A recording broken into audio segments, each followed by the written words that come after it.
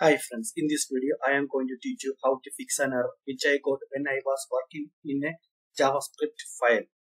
Look at here, this is my JavaScript file js.js, but it has only one line, console.log hello world. But I am going to execute this file in Node.js environment. Node.js.js, enter. Look at here, I got the error. Node, the term node is not recognized as the name of a cmdlet function, script file, or operable program. Check the spelling of the name, or if a path was included, verify that the path is correct and try again. At line 1, char 1, node.js.js.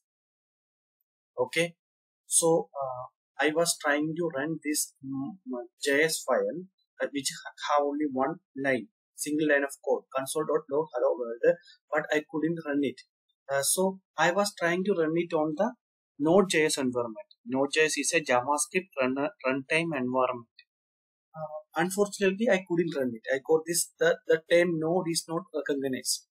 That means first let me clear the terminal and try to check the version of node which I use in my system. Node version. We got the same error again. So let us try node -version. Look at here. I think the node is not installed in my system. That's why I got this error.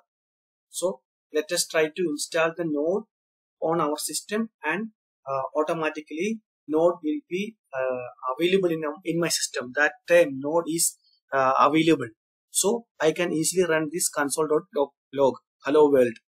So try to install node. First you have to check whether the system you are trying to run the JavaScript file has node installed. If it is not installed, try to install and try to run the file. In my case, I could fix this error by installing node version. When I tried to run this file, I didn't check whether the system have node file, node installed. So try to install node and run it.